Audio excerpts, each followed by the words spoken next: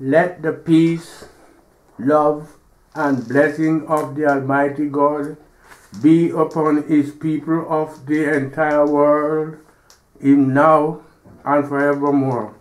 Amen. Whosoever wants to be great must first be a servant.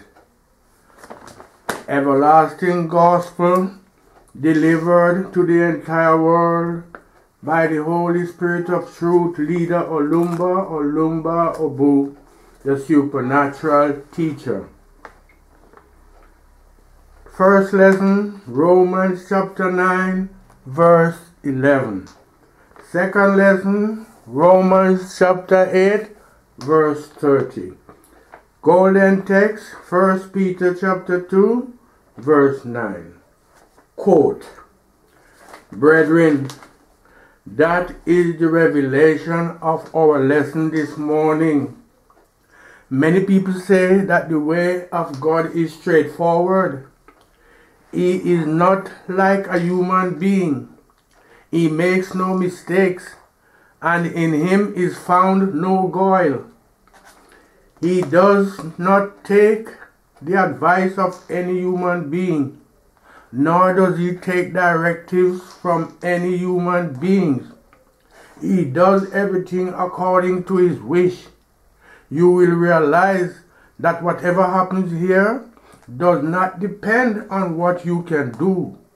It does not depend on your righteousness, but rather, right from the beginning, when the children were not yet born, when they had not done anything good or evil, it had been nominated that the elder shall serve the younger.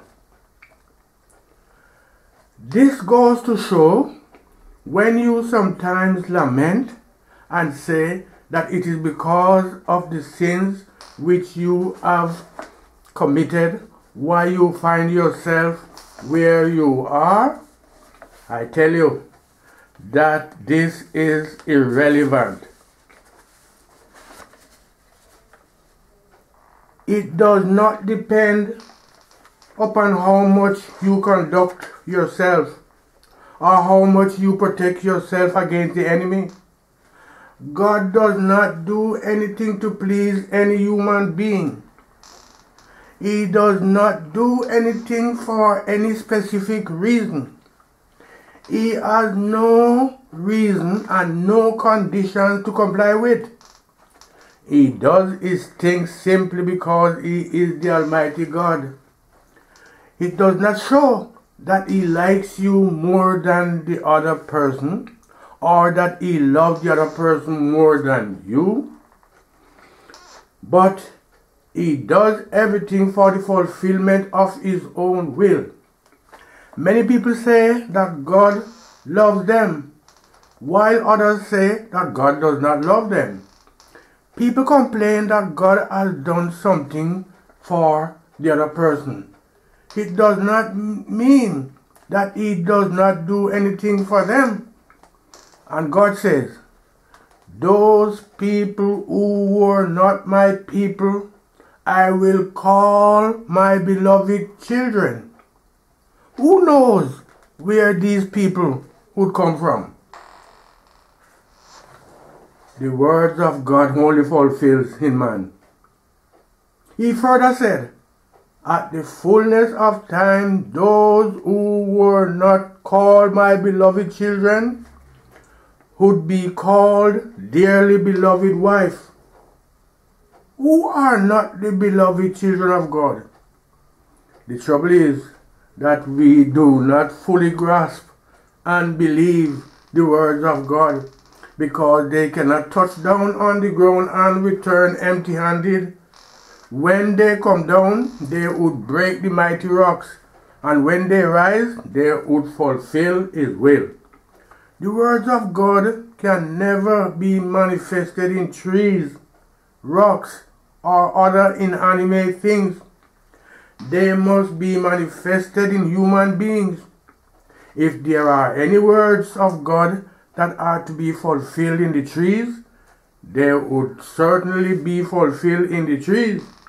but the majority of the words spoken by God are fulfilled in human beings. Sometimes ago, it was prophesied by the old prophets that a young virgin would conceive in her womb and would bring forth a child who would be called Emmanuel. No specific name was given. No particular village was mentioned. It was just spoken in a blank check form of description that a virgin would be conceived in her womb and would bring forth a child whose name would be called Emmanuel. No person bothered to know what was prophesied about Christ or what would happen. But at the birth of somebody and at the fulfillment of all the predictions and prophecies, it was clear that he was the one who was prophesied about. This is the reason why we must search the scriptures. Once you are able to search the scriptures, all the things written by God will be understood by you. That was why when Andrew saw our Lord Jesus Christ, he went and told his brother Simon, saying, "Come, we have found the Messiah who was written about." If people were to read the Bible, they would have understood what is right. You're merely looking at somebody's facial appearance will not just indicate to you what that person is. Immediately you are able to search the scriptures. Then whatever you are able to deduce from the scriptures, you will be able to identify him. The first shall be last, and the last shall be first. On the prediction that the elder will serve the younger, very many people regard Jacob as a very cunning and crafty person, as if it were not the prediction or prophecy of God. If you regard him as a cunning fellow, you should go and play that kind of prank with people and see whether you will succeed. It was not only in the case of Esau and Jacob. You also heard the passage read in the scriptures that the first shall be last and the last first. Our Lord Jesus Christ also indicated that all those who came after him are thieves and robbers. These words have been made manifest. Why the people believe that the Son of God had made his visitation on earth was that all the predictions that were made and written had been fulfilled at the fullness of time when our Lord Jesus Christ came to the earth in the likeness of man. But he was God on earth. He came down and people saw the manifestation of his deity. Whatever you execute in this life which does not comply with what has been nominated on the pages of the scripture are null and void and without effect. That is why the scientists and all the learned men of the world have endeavored to get the Bible burnt so that they can write their own scriptures which will comply with their own teachings. You will see newly written version of the Bible from America. Some of them are called the Revised Standard Version. Others are called the DOI version. Various names are given, distorting the salient facts in the Bible. But have you seen nominated on the pages of the Bible the name America? Britain or London, Lagos, Madrid or Paris. You can never see Nigeria, Ghana, or indeed any other city in the Bible until doomsday. But something has been written about a particular place which shows itself when you look carefully on the situation of things. Our Lord Jesus Christ gave this parable. He said that a certain man had a farm. He kept in the farm some husbandmen, and from time to time he had to send some men to inspect the farm. Each time they went, they were tortured, beaten up, and some killed. He again sent others set of people to inspect the farm, and they were treated in the same way. At the end, he sent his only begotten son, thinking that when he would appear before them, the husbandmen, they would fear him and regard him as the Son of God. But as soon as the only begotten son arrived on the farm, they said, "Look at the person who is heir to the inheritance. Let us kill him." And so they communed together and killed the Son of God. That was the reason why he asked, "When the owner of the farm comes, what shall he do to those wicked husbandmen?" They answered that when the owner of the farm would come, he would bring his soldiers to exterminate all the wicked husbandmen, and the whole farm would be handed over to a righteous nation. Our Lord Jesus Christ said, "Yes, you have rightly answered. Have you not heard that the stone which the builders rejected have become the chief cornerstone? Righteousness alone exalts a nation." He concluded by telling them that this kingdom of God shall be taken away from them and be given to a nation which will bear good fruits. He did not mention Calabar. He did not mention England. He did not mention Nigeria. He did not mention any particular place. Rather, he said, "This kingdom shall be taken away from you and be given to a nation which will bear good fruits." It is an act of foolishness for any person to say that he is going to Jerusalem, Bethlehem, or any other place. What purpose will it serve you to go to such places? Have you not been listening to the words of God? Some people claim to have gone to the place where our Lord Jesus Christ was buried and went into the sepulchre. In all these, you are wasting your precious time and energy. Have you not heard what the scriptures have told you, that this kingdom will be taken away from them and given to a nation which will bear good fruits? You may be the one. It may be any other person, any continent, or any community. Jerusalem is no longer a holy city. Anytime you want to go to Jerusalem, you say you are making a pilgrimage to the holy city. Why do you describe it as the holy city? Abel was killed there. Our Lord Jesus Christ and many others were killed there.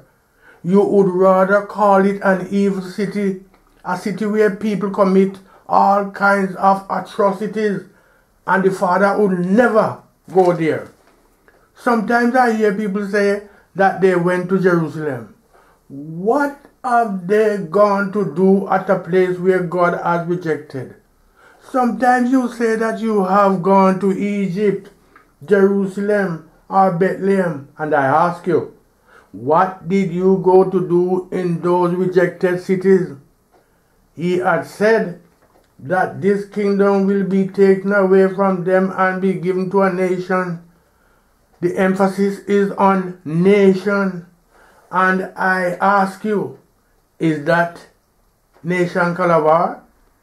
They have not mentioned Nigeria. They have not mentioned Ghana, Britain, or America, but any nation that bears good fruit. The way to God is like the Pilgrim Progress. If you find any city where the inhabitants do the will of God, that would have been the city that is referred to by this passage. You have also heard that many shall come from the east and west, and will sit down with Abraham and Isaac and Jacob in the kingdom of God. But the children of the kingdom shall be cast out of the kingdom.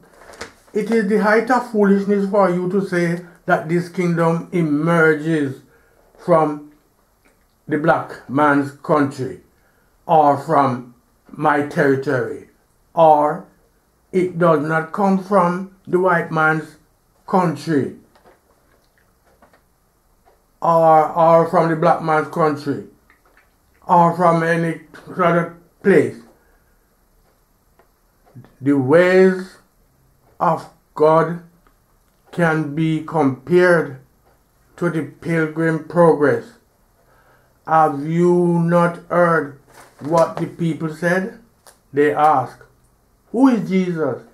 We have known his father, his mother, brothers and sisters, and where he comes from.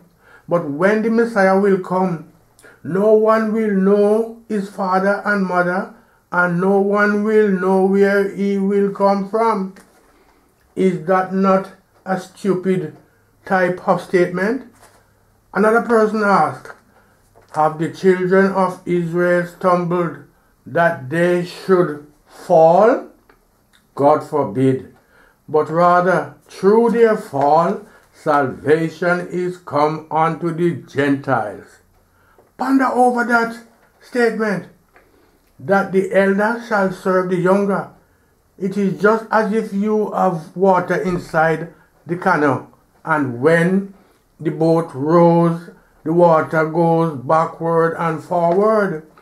Now that he has first elected the second-born, what do you think will happen to the firstborn? Will he bestow his blessing on him? Prophecies will pass away, languages will vanish, but love will abide forever. That first love which he had for the firstborn, do you think that first love had eluded him? He will continue to show that expression of love for the firstborn. Africa is the cradle of civilization.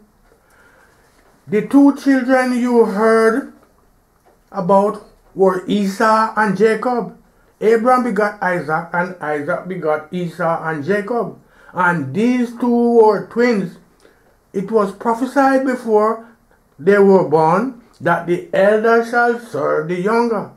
In order to fulfill the scriptures, you have been hearing stories about Esau, how he was toiling and laboring all throughout his life. Esau symbolizes Africa and the black race, and Jacob symbolizes the white race. I want to make it quite clear to you that Africa is ever known as the cradle of civilization. Whatever inventions and discoveries you can think of today, all came from Africa. God himself was born in Africa. All what the Europeans are struggling for now are in vain, since it has already been written, signed, sealed, stamped, and delivered. The whole thing tends to tilt towards Africa. The irony of it all is that the Africans do not even believe in this. They believe that the whites have gone very far and that there is no possibility of catching up with them. What they do not know is that Africa is the land of salvation. God was born in Africa, and all good things must come from there. Therefore, the whites must come down and worship God in Africa. Can you therefore see the type of manipulation that the Europeans have adopted to outwit you? Can you definitely say that our Lord Jesus Christ was born in Britain, America, or that he was a white man? Was he really an English-speaking person? Did he know how to speak the English language? He had never been to Britain. He had never been to America. But he had gone on a ministry work to India. This is just to indicate to you that God does not behave the way human beings behave. No matter what Jacob did to usurp the first position of the brother, he struggled and did everything. But since God had written, he had signed, sealed, and delivered it, no person can expunge the episode from the annals of Bible history. What God had documented must remain forever. It actually means that the older will first of all toil and moil before he takes up his rightful position. Whoever wants to be great must first be a servant. Have you not heard the statement of our Lord Jesus Christ that whosoever wants to be great must first be a servant? First of all, he has to make himself a servant and a messenger. If you want to gain an important position, you have to serve diligently in order to establish your position as a big man. Whoever wants to be a leader, the primus inter pares, first among equals, must first of all enslave himself to others. The way of God is very narrow and difficult to pass through. It is filled with all sorts of thorns and incriminating weapons. If you find somebody trying to meander through, such a person would always complain that heaven and earth are against him.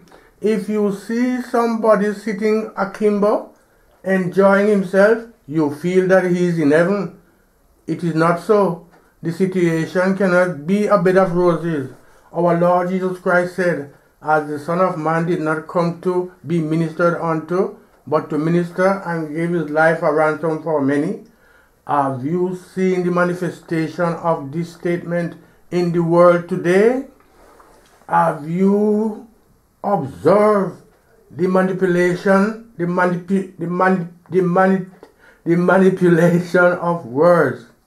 When in another passage he says, and again when he bringeth in the first begotten into the world, he did not say when he will bring in his second.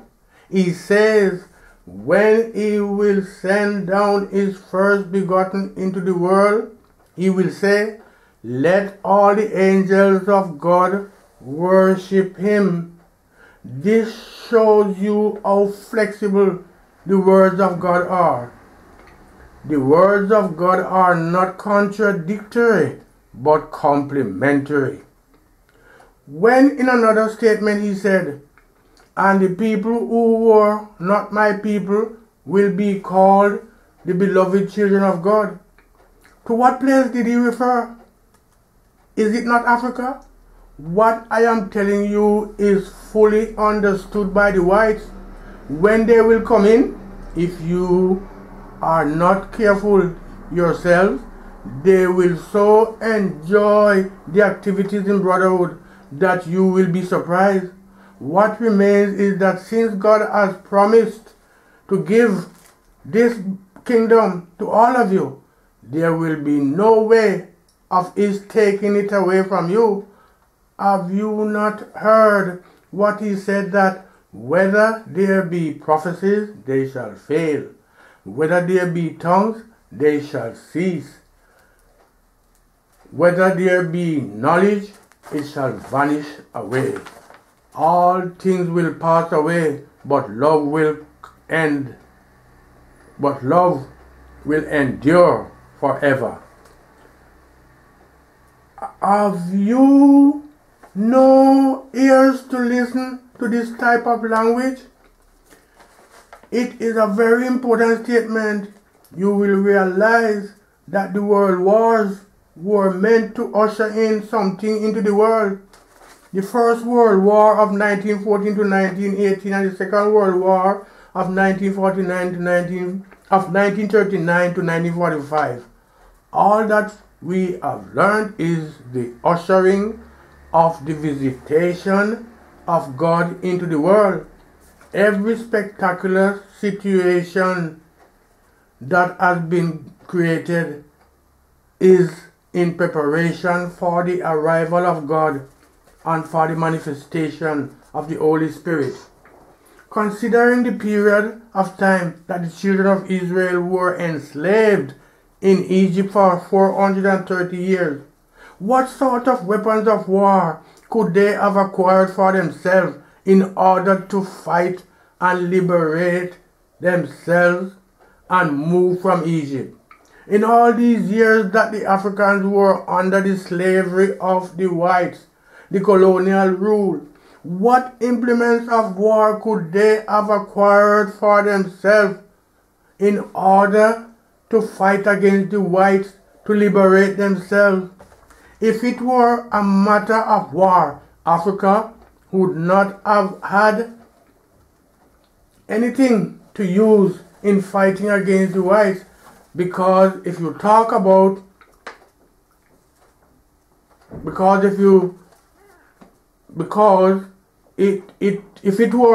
a matter of war, Africa would not have anything to use in fighting against the whites, because if you talk of money, it is produced by the whites. If you talk of the manufacture of weapons, they stand foremost, and we always go to buy from them. You will not be able to manufacture your own in order to fight against them. Have you seen the way God has used to liberate you? That is the same way that God has used in liberating the children of Israel out of the land of bondage. Do you realize that all what obtains in the world are the fingers of God in action? There is nothing like Satan, apparition, and mermaid. There is nothing like disappointment. Whatever you see from day to day is the fulfillment of the will of God. The first lesson will now be read.